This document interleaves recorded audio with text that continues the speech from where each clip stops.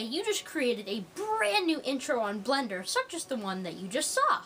But you don't know how to export it. You click a whole bunch of random buttons, you click export, you click the file path, it doesn't work. Today, I'm going to show you how to export your Blender file or a .blend as a .mov or a .tiff or any other file type that you may need to use to put in the beginning of your video or to put potato. Alright, so this is what my intro looks like. And you probably made a template and edited the text. That's kind of what I did. So number one, you're going to want to go to the side of the screen away from the actual editing area.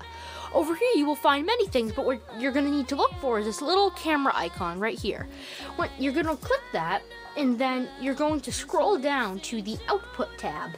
Now, this may look a little bit intimidating to some of you people, but it's not too intimidating. Let me walk you through it. So right here, you have the file path. So you're going to want to click on this, and then it opens up with a screen that allows you to click here and change your file path. So say I want it in my YouTube saves folder. Well, you can do that. You can put this anywhere on your computer. This is simply just where it's going to save. After that, you're going to want to hit accept, and it brings you back here. The next thing over here are these little check boxes. These don't really do anything. Just leave it as the default, which is this one checked, this one unchecked, this one unchecked, and this one checked. It should be whatever. You don't need to change them. They're not really important. Down here, you're going to want to click RGB. It's most likely already on RGB. Again, just go with the stock settings. Over here, you're going to want to click this button, and it's going to be default, I think, BMP, but these are all your different ones. So for video, you're going to see it says movie right here. You're going to want to click FFmpeg video. Oopsie, whoa. If you're on an iMac or a Apple device, you can probably click QuickTime Player, but you don't really need to do that. So click this button right here. After that, you're going to want to go down here. Make sure that everything is normal. Make sure that make sure that this isn't on like high quality or low quality. Just leave it at default.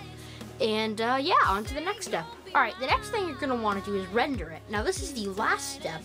So yeah, so all you're going to want to do is scroll up from that input or output thingy, and you're going to want to click animation.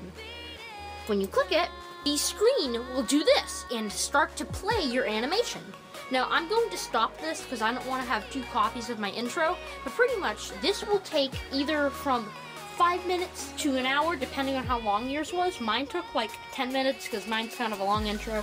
But I think it's like a minute for every like a second or something. It takes like a minute or something like that.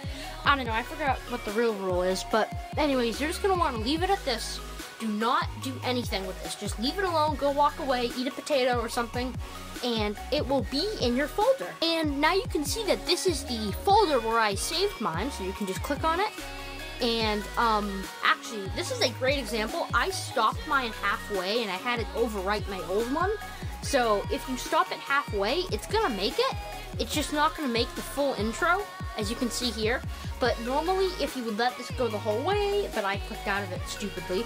But if you would let this go the whole way, it will play your whole intro, and it works. Alright guys, so if you have enjoyed that tutorial, make sure to subscribe right here, or here, and check out 2 more videos right here, or here, or here, or here.